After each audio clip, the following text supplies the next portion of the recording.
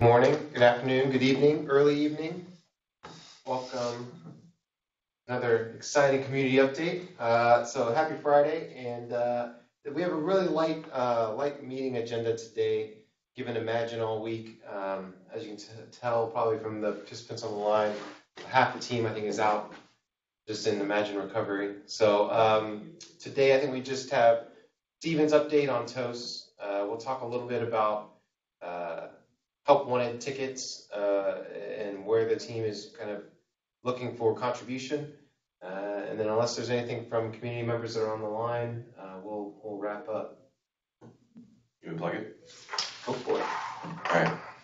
This works. First time I'm trying.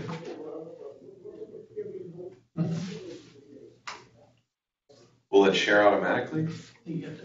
Oh. Sweet. Okay. So I'm just going to show off the toast that I've been working on for the last week or so. If you're not familiar with toast, they're a pop-up that'll appear as sort of like a notification. So we worked with UX and got some mock-ups and basically implemented them. The API is still sort of in flux. I'm working with Jimmy right now to refine that. So I don't want to get too much into the code and how you use them. Or I mean, I can show how I implemented it right now, but that could be subject to change. And of course, I have a PR open, and you guys can check it out if you want.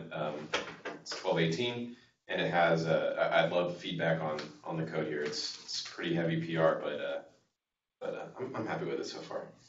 So the toasts that I added right now are an info, a warning, and a error status toast.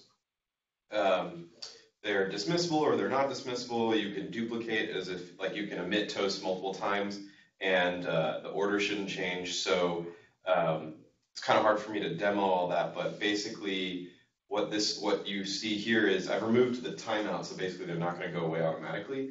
But if I have that in there, they would time out automatically even if they're dismissible.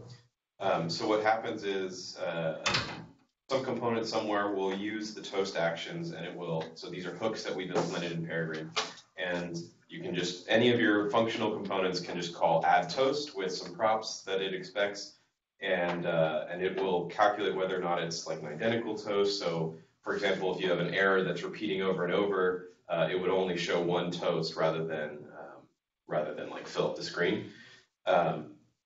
But there's a small animation that happens too. So if you notice, there's like a blink that kind of happens when the toast appears, or if it duplicates, it'll blink again. So this toast is emitted 3 times, and these are only emitted once. So if you watch that again, I don't know if on the screen it's bandwidth is there to show the blinking, but it blinked once on addition, then it blinks twice. And these are in order by time too, which is kind of cool. So like this toast was emitted first, then these were emitted, and then the duplicate was emitted. But kind of like a user experience thing, we didn't want the duplicate toasts on the second emission to pop to the bottom. So there's some complex code in there that I had to do to make React play nice and re-render a component and thus re-triggering the CSS animation. So that was a lot of fun. I can pop over to the code real quick. So in the root, there's a context provider that gives access to the store or the state of the toast, which is just a list of toasts that have been emitted. That's what the toast container component does. So the toast container component just grabs that list of toasts from the state, and then it iterates over them. It does some ordering, but based on that timestamp. So this is all display logic. That's why it's in this display component in Venia. And then it just renders that list of toasts it creates. This is the toast itself, which isn't that important. It sets up the dismissible and the action callbacks. And then these are the actions. I was trying to get to, where's my component that emitted it online? So one thing I can show you is there was an online, offline notification that would happen in the app before. And that was sort of like this red-green banner that would pop down right here, if you remember. So whenever the app would go offline, it would pop down with the notification and say you're offline. And then when you go back online, it would change to green. So I worked with Soumya and we came up with a new design, which is like a toast gets emitted. So first it tells you you're offline. That actually just won't go away, I think, because I disabled it. But and then it shows the icon up at the top. And then if you go online again, it shows a toast that says you're online and the icon goes away. And so all that happens is in the online indicator component over here. Based on the status of the app, if we're online, then we emit the online toast, and if we're offline, we emit the offline toast. And it's as simple as that. So I'm hoping to keep this API pretty straightforward, so that when you're implementing this in your own components, or you wanted to add toast wherever, it's super easy. So that's toasts. And if you have any feedback, I'd love it on the PR. Did you notice that for whether the toast is the good message, the neutral message, or the negative message, is all smiley faces? Oh, for my, those are my... We're just smiling through all the ears. I'm very happy. I only use the smile icon for these demo toasts right here. So this is the code that I use to emit those toasts that you see initially. And they're all happy, yeah. Some action links. What's happening? Something went wrong. Heavily medicated. Toast smiling. Yeah. I'd be happy to not work on toast anymore because it's starting to lose meaning for me. What is toast? Any questions for Stephen? Comments for Stephen? Awesome. All right. Everyone's excited. Everyone's excited. Oh, Friday.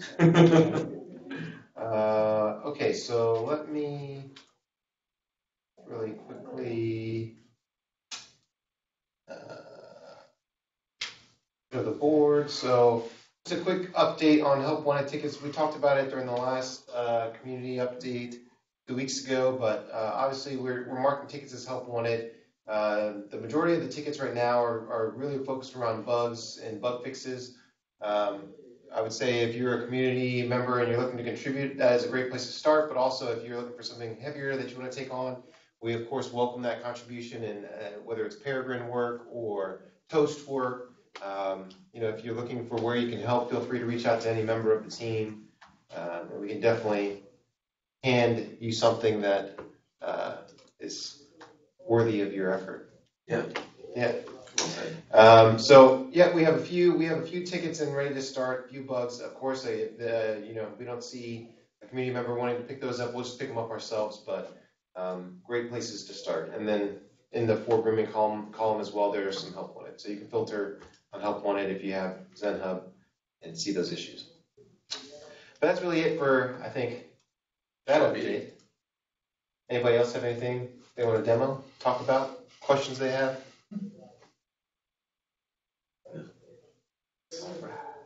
All right. Easy going Friday then. Okay, awesome. So thanks everybody. Unless you have a question on the line, I think that's it for today. Boom, break. Thanks, Tom. We need like a gong. Don't bring